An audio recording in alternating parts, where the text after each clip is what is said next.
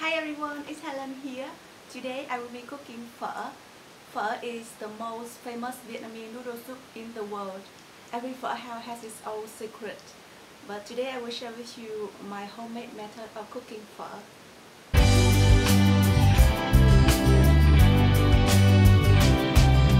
The final product will look something like this. Let's get started.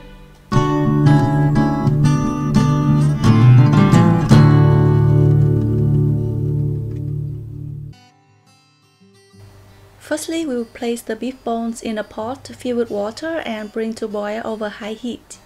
After boiling for about 5 to 10 minutes, you will see the impurities rise to the top. Then dump out the whole pot and rinse the bones well under running water. This is a very important step to keep the broth clear, and it will save your time skimming up the scum later. Don't worry about losing the flavor because during the first 5 to 10 minutes, you only get the badness of the bones. After that, place the bone into a large pot filled with 5 liters of water. Make sure the pot is clean because you don't want anything to contaminate the broth. Then add a tablespoon of salt or a tablespoon of sugar and 1 peeled onion. The onion will help to keep the broth clear and also add more flavor to the pot. Also add in the beef and bring to boil. Then lower the heat to medium and cook for about 1 to 2 hours. Do not cover the pot and occasionally skim up the scum and the fat. To create the amazing aroma of pho, you're gonna need 2 pieces of ginger about the size of your thumb, 3 star anise, 2 cinnamon sticks, 2 to 3 black cardamom, and 1 onion. So easy to remember, right? PHO pho. You can use more spices, but those are the most basics to create the pho aroma. We're gonna cut the ginger into slices and the onion into halves. Next, to bring out the aroma in these elements, we're gonna grill them directly on the stove. If you're a Westerner, I hope you're not freaking out when you see this. But yeah, this is really what we Vietnamese do to bring out the flavor of the spices.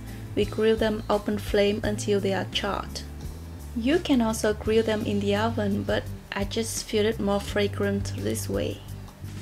Now open the window and spread this amazing pho aroma to the neighbors.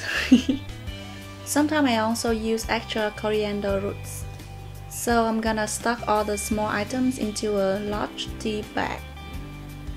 These tea bags are very cheap and it's disposable, so very convenient. You can also wrap them in a cheesecloth or anything to make sure that it's not fall out. Then peel the onion and scrape up the charred part. You can also use shallots instead of onions. Make sure you clean off all the black parts, otherwise it's gonna make your broth turn dark and that is not what you want. And add all of these to the pot. It smells so amazing right now. What we aim for is a very clear broth, but amazingly fragrant and flavorful. Depending on the cut of the beef, it might take about 1 to 2 hours to cook. When it's cooked, soak the beef in a bowl of cold water for about 10 minutes. This is to prevent the meat from turning dark and drying up. Also remove the onions because you don't want them to break and make the broth less clear. Then add seasoning powder, salt, sugar, fish sauce to your taste. Then drain the beef and slice thinly into bite-sized pieces. Meanwhile, we will continue to cook the broth for a few more hours. Traditional pho can be cooked overnight. But if you don't have much time, 2 to 3 hours should be okay. Also slice some fresh raw beef thinly if you like. For the garnishes, we're gonna slice onion into paper-thin slices. Then soak in a bowl of ice cold water to reduce the strong smell and make it more crunch. For the spring onion, I'm gonna detach the white and the green part and then chop up the green part. Pho in Hanoi is only garnished with onions and spring onions. But in other parts of Vietnam, like in the central or in the south, you will see a garnish platter which includes Asian Thai basils and Sawtooth herbs. and also bean sprout, which is blanched in hot water for about 10 seconds. So blanch the bean sprouts and drain, and then wash the vegetables. And also the next step we're gonna do is to cook the noodles.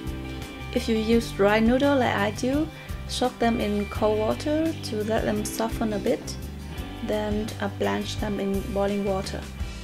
You can do this for each bowl or boil all the noodles at one time. After that, wash it under cold water and then hot water. That way the noodle will stay separated and do not clump. To assemble the dish, fill the bowl 1/3 full of noodles and then place on your beef slices, the onions, and some black peppers. Pour the hot soup over and serve. To each pho, sweeten a small lime wedge.